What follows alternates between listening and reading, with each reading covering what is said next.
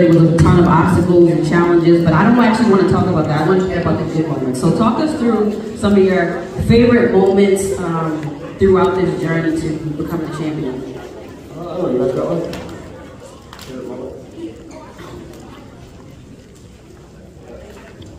So, you say you want to talk about the good moments, right? So, for me, I would say part of the journey started last year when we lost Game 7 to Miami Heat in the Boston Garden, right? That's the lowest, probably one of the lowest points you could think of. We start the series and we're down 0-3, and we rally game by game. We fight. We come back together as a team. What can we do to do it again? And we do it again, and we do it again, and we do it in Game 6 in dramatic fashion with the Derek White tip in with less than a second on the clock. And we're on top of the world, and we're going back to the Boston Garden, and there's no way we can lose. Like, there's just no way we can lose. We don't come this far.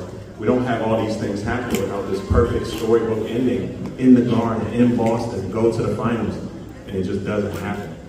And to go from that point to then recover and say, how can we be better? What do we need to do so that when we're in this situation again, when we make it back to the Eastern Conference Finals, the story is different, we can be successful. So like, it's an important lesson for us as coaches, as players, but